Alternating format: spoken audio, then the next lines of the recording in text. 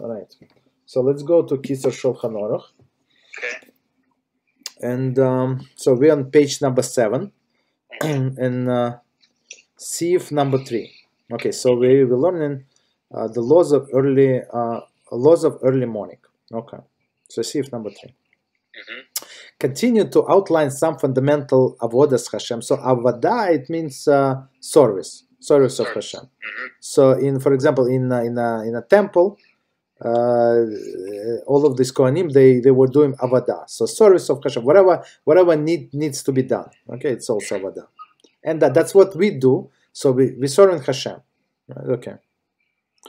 Kitzur cites and explain the Mishnah in Avos. So when we say Avos, it means Perkei Avos. Right. It's teachings of our fathers. Okay, that's very interesting also. Okay, so here we go.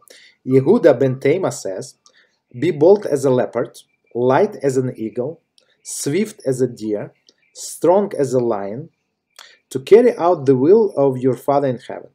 Okay, so what does it all mean?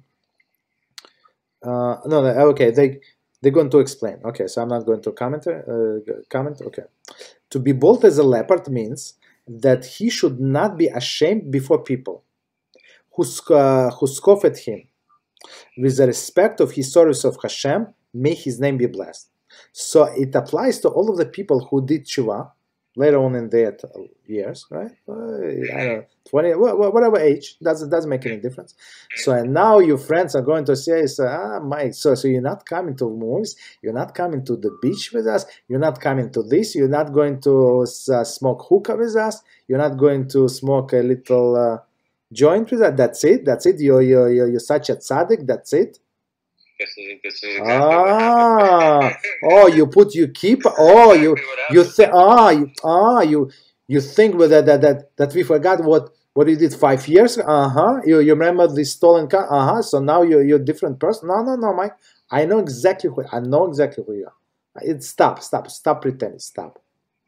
You understand? And it happened with absolutely everybody. So and many people they would.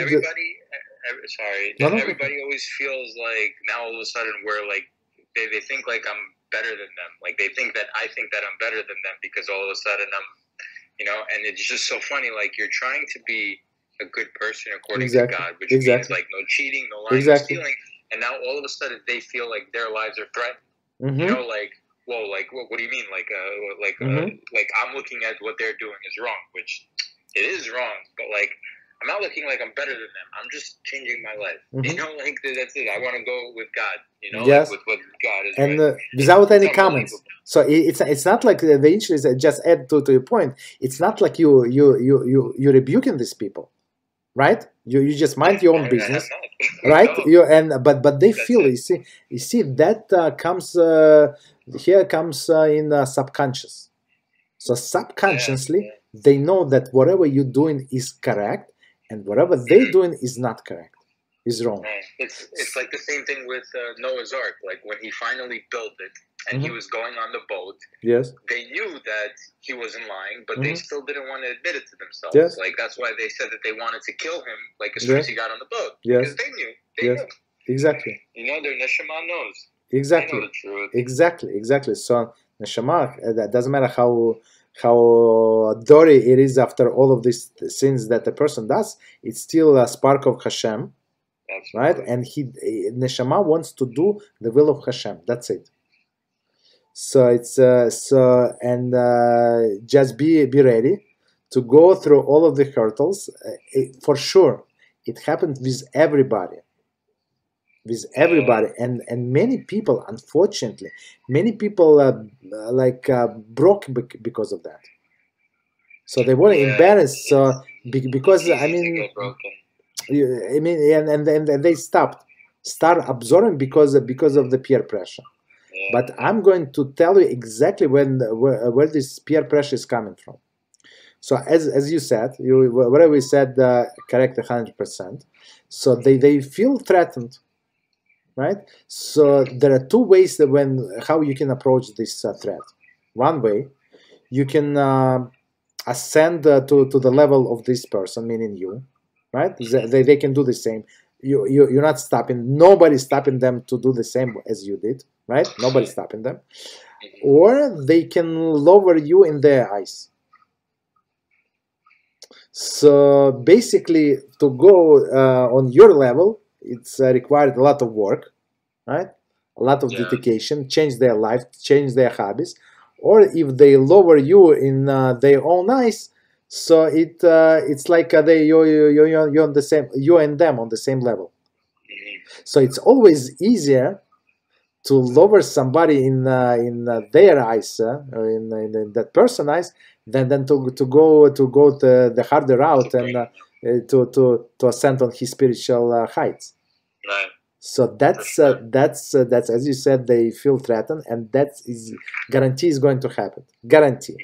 Okay, like it is guaranteed that the water is wet, so it's guaranteed it's going to happen. So I've noticed it almost right away, like even from family. From family, exactly. It's unbelievable. So that's Kitzur Shulchan Aruch. Kitzur, the Shulchan Aruch means laws. Laws, it's not a good thing to do. It's that's the law. That's what we must do. So a person must be bold as a leopard, meaning if they going to make fun of you, for example, you I don't know, you on a birthday or you whatever somewhere, and you brought your tefillin, so in front of everybody, like that's time to put on tefillin. That's what I do. That's what I'm going to do. Nobody, and they're going to laugh. What do you put it on your hand, on your where is it on the one on your right hand, right? Where only on one hand. So that doesn't matter. You just do what you must do. That's it. Like for example, some people in the airport, like they just try to hide somewhere and stuff like that. So I would do like if I need to pray with my talis and tefillin, I do in all public. So of course, I would face a wall, right? Like a column, so I would not have any distraction. But I would do that everybody would see. Right. And my wife always say that people come around you and they take pictures like a tourist. It's like attraction. So I'm like a local attraction. But at work I do the same thing, right? Because for minha I can't go to minyan, like it's during work. So like I'll go in the basement because I work at a pawn shop, and at a certain time, and I have workers that just go down there, and ever since I became a Teshuvah, like it's gotten a little new, and I just don't care. Like let them go around me. Let them go. So it was a little tough at first because they're not used to you doing this, and you're not used to doing it in front of them. But I've noticed I've been made fun of already just for saying blessings over food. But after some time, that's in another Torah lesson, they're going to get used to it, and it's happened very, very soon. Just mark my words, and they would not pay attention at you. Whatever. This guy, he always does that. Okay, that's it. So it's no old news. Okay. Right.